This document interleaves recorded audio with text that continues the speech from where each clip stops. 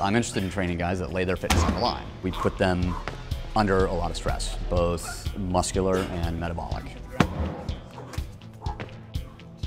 I've seen people in tears, I've seen people vomit. So if you're not nervous before you train, think about it. That might be not hard enough.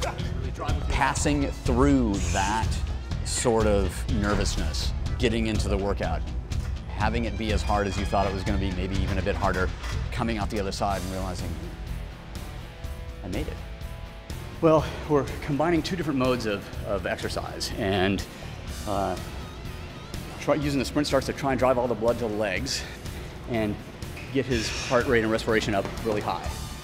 At that point, go over to the rings, which demand a really high level of core tension, so you can't breathe as well as you want to, and because all the blood is in the legs, there's not much to push with in the upper part of the body. They basically never did the same workout twice. By making it random like that, the body never adapts to one thing. Doing it right.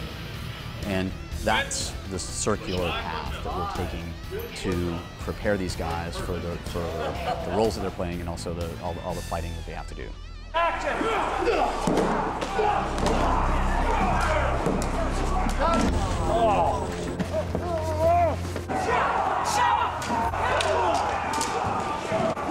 We're blending basically three different types of activities, combining gymnastic, metabolic, and lifting or throwing. Some of the guys needed to lose weight, some of the guys needed to put some weight on, some of the people just needed to be recomposed in a sense. That's right.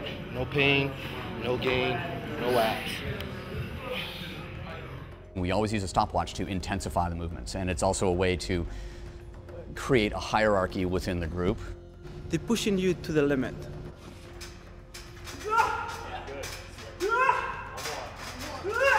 They come in looking a little bit soft, they get smashed. They come into the gym and